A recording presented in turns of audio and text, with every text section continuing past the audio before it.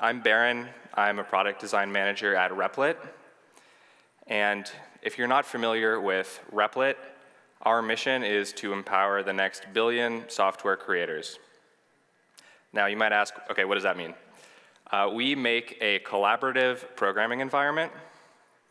It's an all-in-one software creation tool. You can write code in any language. You can collaborate live with others, just like on Google Docs or Figma. You can deploy production applications and use AI, and do it all from your browser or desktop app or a mobile app. You can kind of think of it like Figma and VS Code combined with Heroku. If you are familiar with it, I'm curious, show of hands, who here has used Replit before? Okay, nice. Next year, I want to see like everyone's hand go up. You might be familiar with it as a place that people learn how to code. They start their programming journey. And that is true. It's a really good place for people to learn how to code because we create a development environment for you from scratch. You don't have to worry about installing Python, Node, configuring your environment, any of that.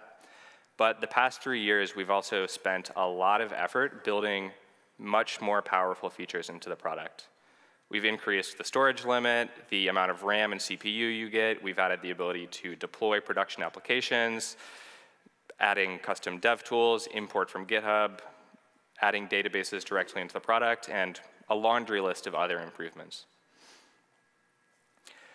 But what I'm going to share today is our journey the past couple of years discovering that just adding power to a developer tool is not enough. We're going to start the journey with layout. This is what Replit looked like in 2020. We had a single code file on the left and an output on the right. It was very simple, deliberately minimalistic, and it was really good for learners because there was really not that much to get confused. You typed code on the left, you saw what happened on the right. The longer we sat with this simple layout, the more we got feature requests from more advanced users, people who started to hit the limits of Replit, people who wanted to do more powerful things. And personally, as a team of designers, developers, tool makers, we were also frustrated with the simplicity. People wanted to be able to see multiple tabs side by side. People wanted to be able to split the screen vertically instead of horizontally. People wanted to control much more of what we could offer. And so by early 2021, we knew that we really needed to invest in the layout system to avoid people graduating off the platform. The biggest choice at the time was whether we wanted to port VS Code or not.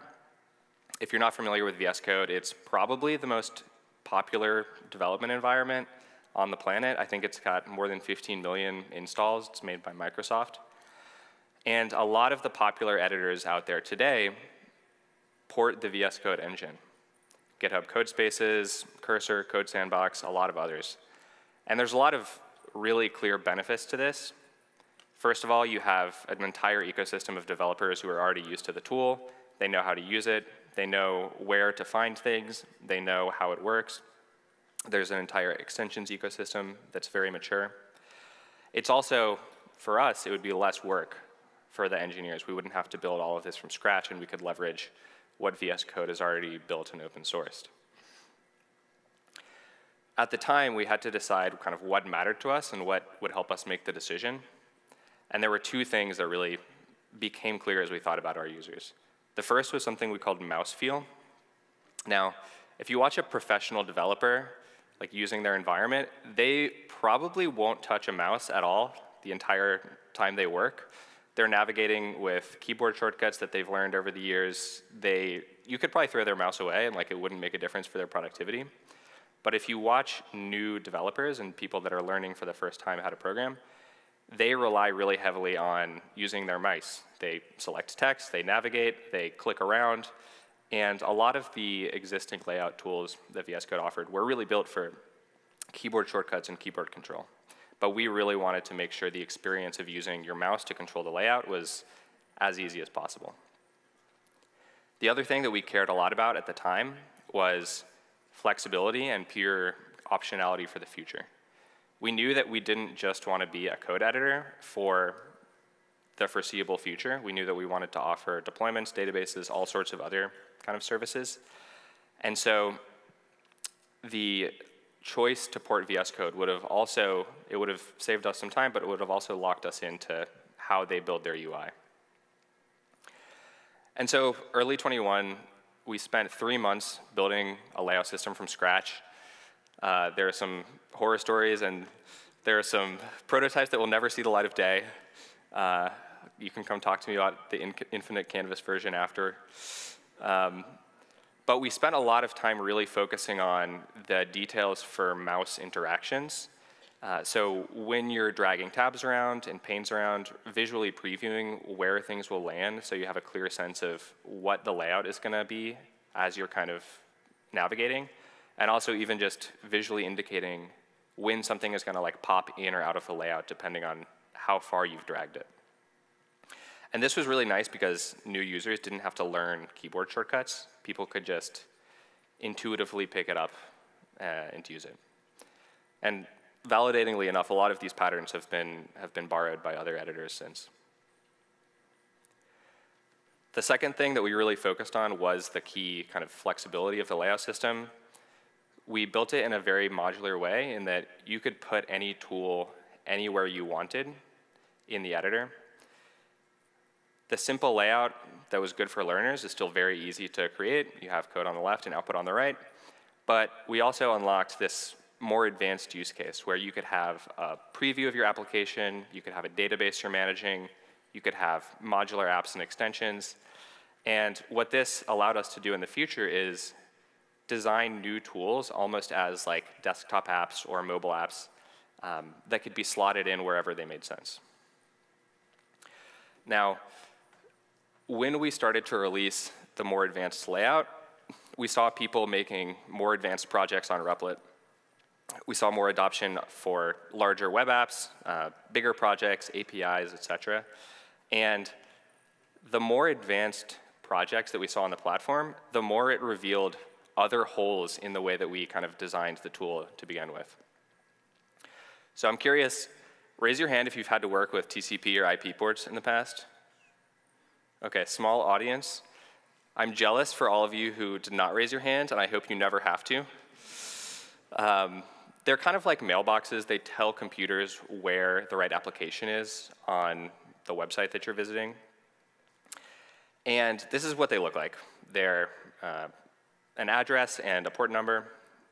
And historically, we would automatically display the first port that your process opened, so you didn't have to configure like anything related to ports. For most simple applications, if you spin up a React app, a Next app, et cetera, it's kind of a magical experience. So you could just go on Replit, spin an app up out of the blue, click run, and get an immediate working preview. You don't have to worry about localhost, you don't have to worry about browser setup, any of that. But as we started to see more advanced projects, we started to realize this approach of like doing some magic on your behalf has pretty clear drawbacks.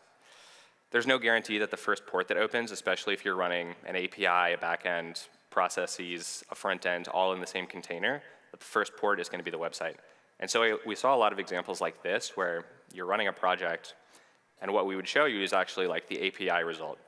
You'd see like a 403 or JSON returned from some other process when what you're expecting to see is the website or app that you're building.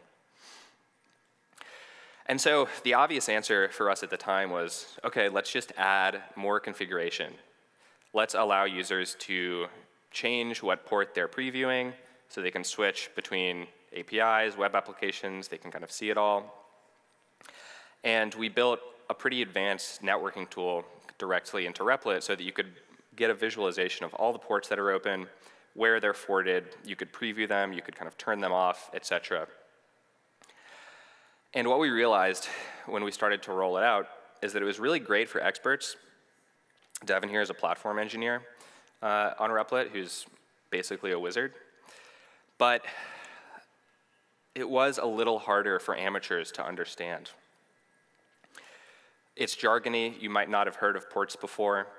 And it's another thing to learn when you're trying to get started. And one thing we realized at the time is it's very easy to trick yourself into thinking that these little bits of complexity are actually not that hard to learn, right? Like, especially if you're working with tool builders and engineers who have the context already. A common thing we would kind of think or hear or debate is like, oh, well, if you're building web apps, you're going to have to learn about ports eventually, so this is not making your experience that much more complicated. But all of those little pieces of complexity that you might take for granted really stack up, especially for new users.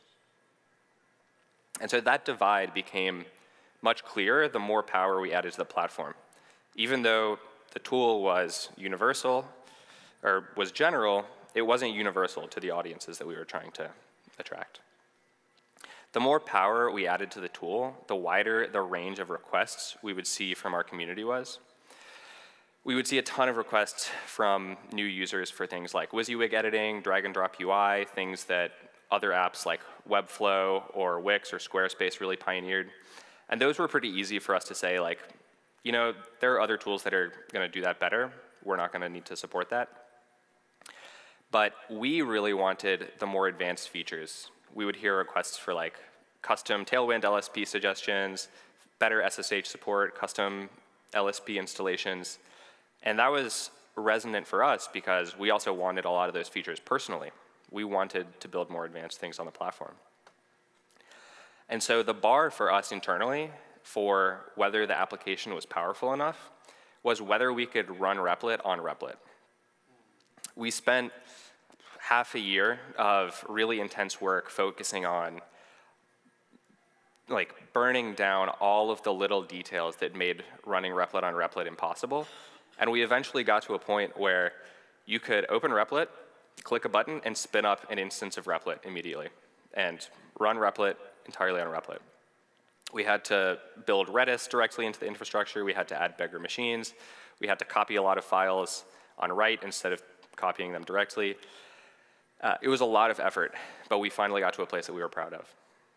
And interestingly, even once we got it working, engineers didn't use it day to day. This was kind of a surprise. We basically discovered that on the spectrum of novice to advanced requests, the right edge extends to infinity. There's no limit there. We would solve one problem, we would solve TypeScript LSP, we would solve SSH, and then there would be another request.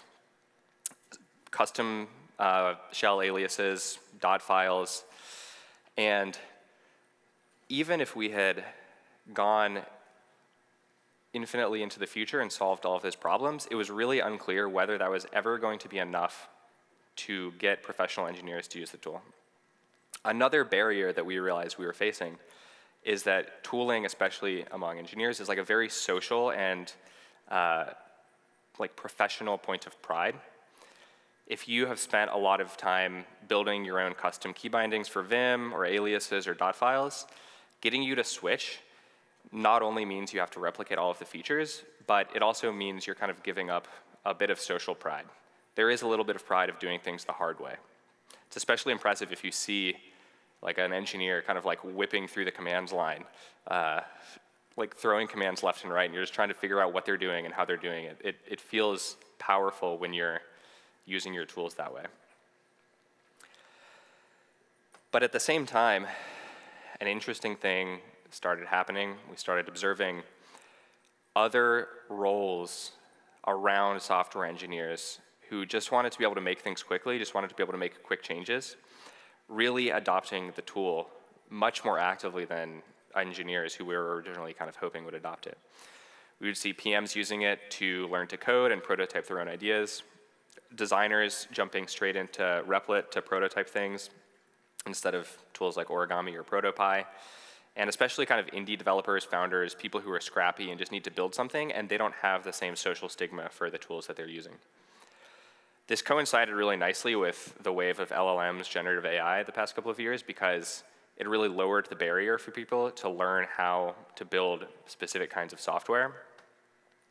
And so what we missed for a year or two probably is that just in focusing on pure power and pure capabilities, we missed that the sweet spot for the product was like actually much further to the left. I guess the left is this way on stage, than on the advanced side.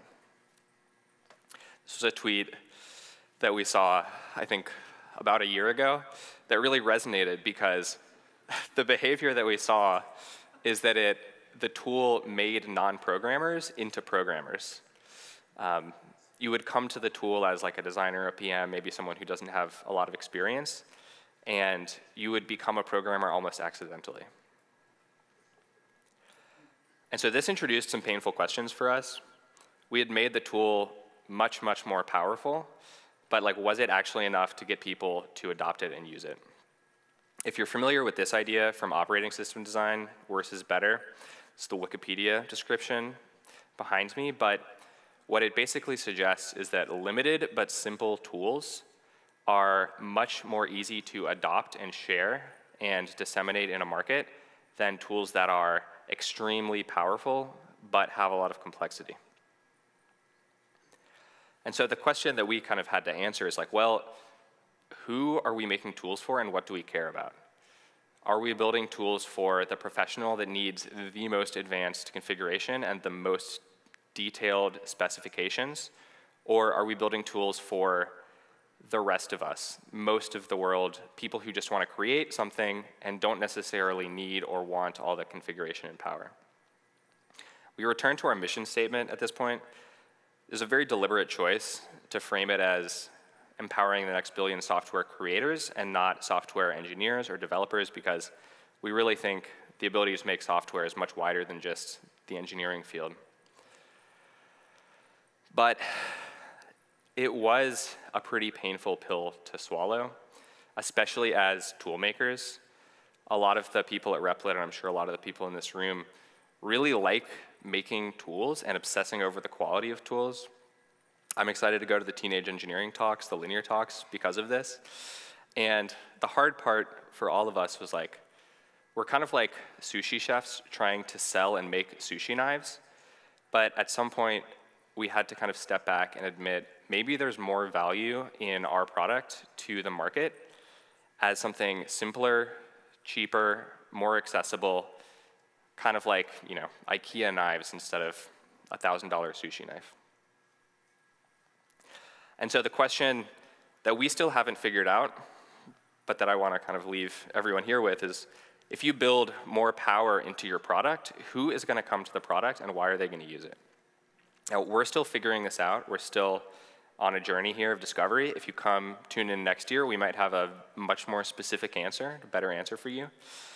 And this journey looks different for every product, but I hope what we've shared kind of helps you think differently about how to add power and more advanced features to products, especially developer tools.